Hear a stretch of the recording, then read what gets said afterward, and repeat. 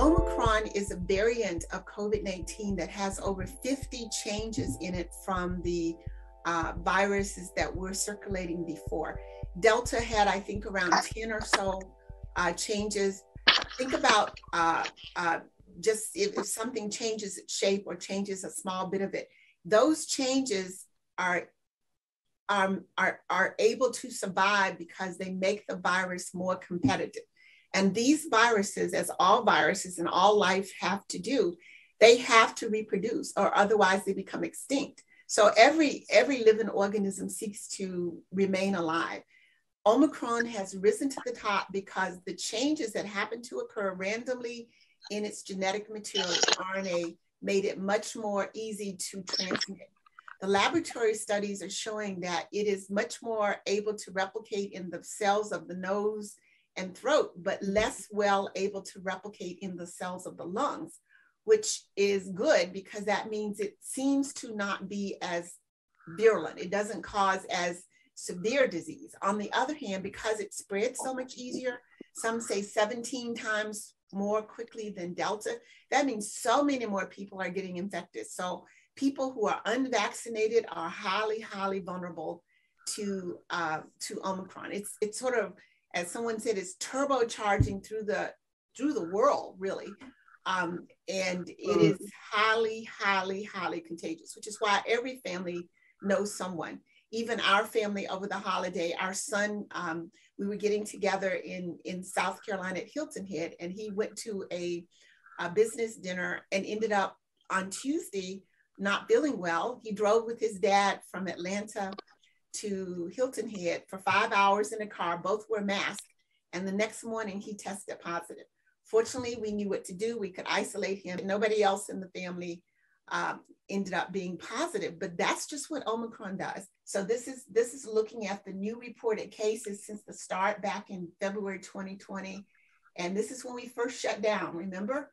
This is last winter about this time in January. The peak was around 300 cases per day. This is January of 2021, right? But look at what, and this was back in the fall, back in September. Look at what Omicron has done. I mean, that is just unheard of, right? 738 cases reported in one day, which means there are probably tons more that are just not reported. So this is a different beast. It's a different virus variant that has essentially turbocharged itself to be able to do what viruses need to do to reproduce itself. And that's why it's so hard.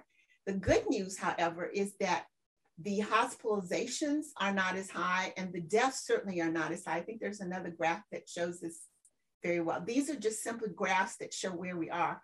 The Midwest is in the green. Remember, Michigan was really early on back in November, very much affected by Delta and Omicron. And now we are coming down, but other places, even though it doesn't seem like we're coming down, we're not in the peak of this infection.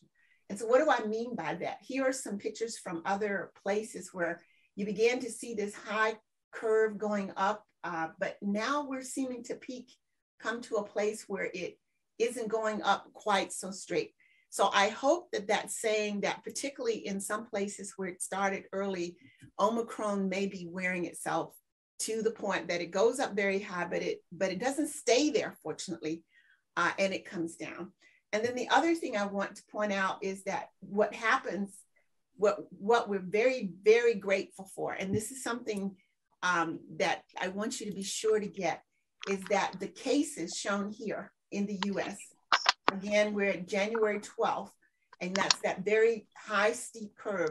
But look at the hospitalizations. They don't follow that. With Delta, the hospitalizations and the deaths went up at the same rate, but not with Omicron. So what we need to do is try to stay away from this. And if we get it, we need to hunker down, stay isolated, make sure we don't give it to someone else. In South Africa and other places, it went up fast, but once it got there, it came down equally as fast. So we're in the midst of the storm, but it isn't going to last forever. Could you give us some idea about the balance of severity and maybe percentages as you understand that? Sure. So there's this misconception that people should not take Omicron seriously. There are folks that say, well, maybe I'm going to get infected. Let me just go ahead and get infected now. That is not a good idea for several reasons. You never know how this virus is going to work in an individual. The best thing you can do is be vaccinated and fully boosted, which means that you have gotten a booster, and people now down to age 12, even children 12 to 17 can get a boost. So I cannot overemphasize how important it is to be fully vaccinated and have a boost. And what we know is that Omicron is also less affected by the immune system. So some of those changes that I mentioned help it to evade the immune system better than Delta. And so when you get boosted, you now can move that protection back up a little bit. So it's really important. People who are fully boosted may be asymptomatic, or they may get a very sore throat and, feel bad and some congestion and some fever, but it's not enough for most people to send them to the ER or to the emergency room. People who are unvaccinated, however, or who have underlying conditions are ending up in the hospitals, which is why our hospitals are overwhelmed and understaffed. Even our healthcare workers now are out because they're getting sick as well. And you can't work if you're not feeling well. So that's why the CDC changed the guidelines from if you're asymptomatic, stay home for 5 days, isolate for 5 days. And then if you have no symptoms, you can mask for the next 5 days. If you have symptoms, however, you need to stay away from people. You need to be isolated until those symptoms go away. And then wear a mask 5 days after that to be sure you're not spreading it to someone. And that brings up the issue of mask. With Omicron, it's really important to wear a mask, a good quality mask, because again, I'm going to show you a chart here. This was done before Omicron. These are numbers from a group that does environmental studies.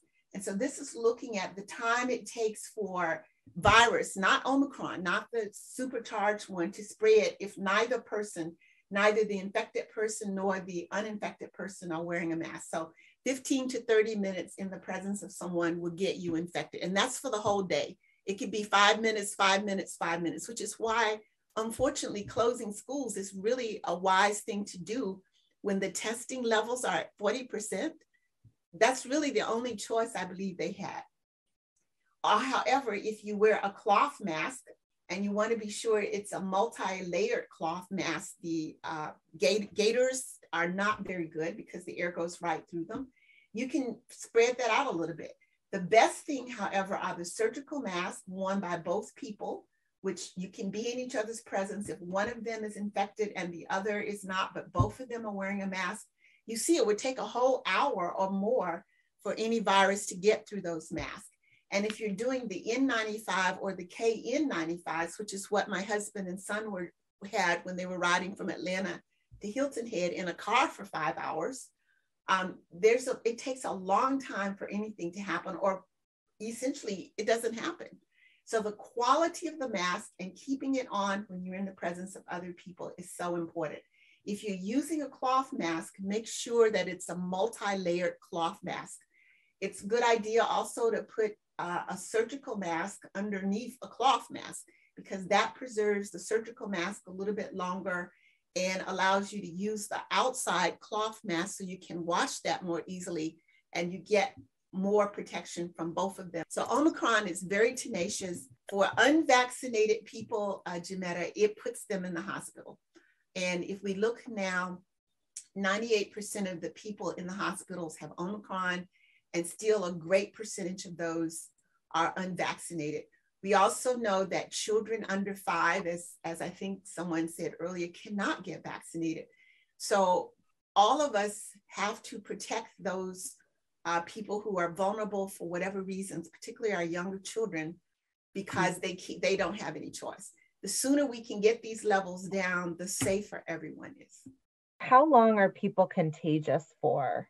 So the answer to that is it really depends on how much virus you get exposed to and how much you're making. So that can vary with people, but in general, anywhere from 2 days post-exposure with a peak at around 4, 5, 6 days after the exposures, when people are most contagious, they're putting out most virus.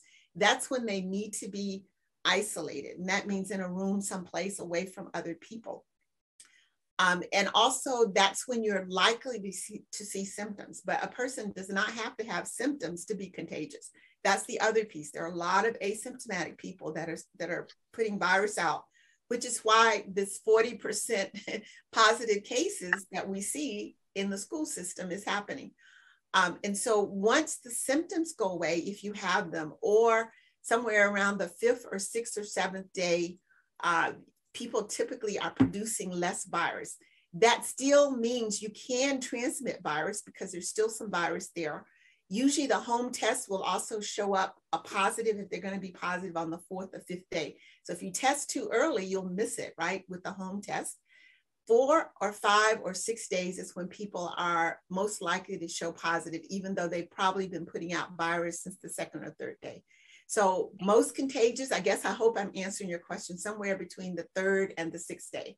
And after that, though, still mask so that if you are putting out virus, you're not getting other people infected, because then the cycle just keeps going. If someone is positive and returns to work after 5 days of isolation, will they bring the virus to the workplace and spread it?